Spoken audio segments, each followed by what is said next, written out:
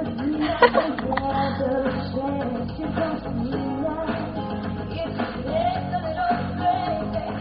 you remember doing this? Of course I do. Of course I do. This is a long time ago. I was like 12 years old, and so I mean, when you see yourself in the Mickey Mouse Club singing with that huge voice, I mean, what does it make you think? I mean, how does it feel watching yourself at such a young age?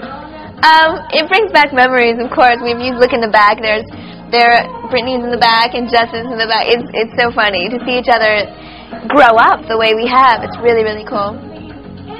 Was it as fun as it looks? It was fun. It was fun. You know, it was good to be around a lot of kids that, again, like to do what I did, and there was a good energy. It was a good vibe.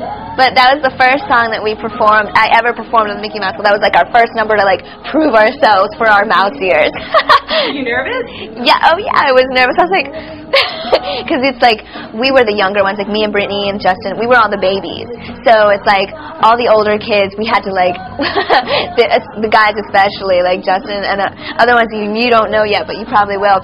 You know, there would be a point where we had to like prove ourselves almost. It was so funny because me and Britney looked up to Carrie Russell as like the most beautiful, gorgeous thing, and we were always like playing with her hair because she's got like this beautiful, naturally curly hair, and we were always like, oh, she's so beautiful.